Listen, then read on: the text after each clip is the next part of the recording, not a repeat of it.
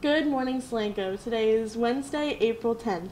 The weather for today is mostly sunny with a high of 61, and the lunch for today is wings with tater tots. WSLC News starts now.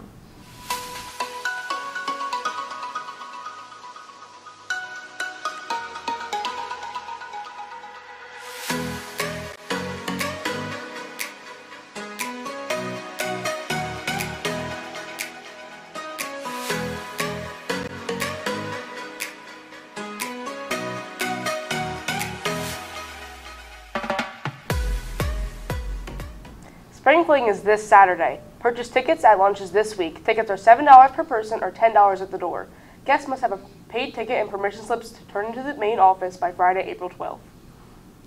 If you have finished your Wilson's online driver's course and are ready to take the final, you can take the final in room 101 every day this week. There will be a brief meeting of all Powder Puff participants, including coaches and cheerleaders, on Thursday during advisory in room 912. See McRobbie or Coach Hall if you have any questions. Powder Puff football is this Thursday and the weather looks perfect. Kickoff is at 6:30 p.m. Come see the junior girls take on the senior girls in a friendly game of tackle football. Enjoy the quality cheering of the men of Solanco. Come root for your favorite class. Admission is $1.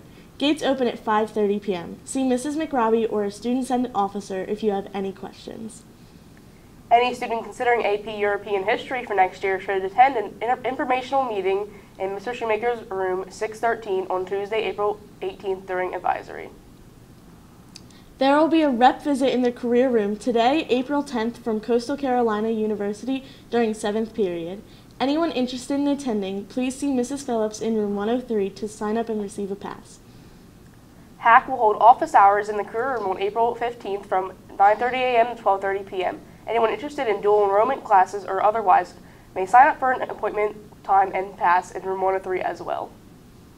Today's events are softball versus J.P. McCaskey, home, 4:15 p.m., baseball at J.P. McCaskey, dismiss at 2:05 p.m., volleyball, large gym, 6 to 7:30 p.m., wrestling, open room, junior high wrestling building, 5:30 p.m. to 7 p.m.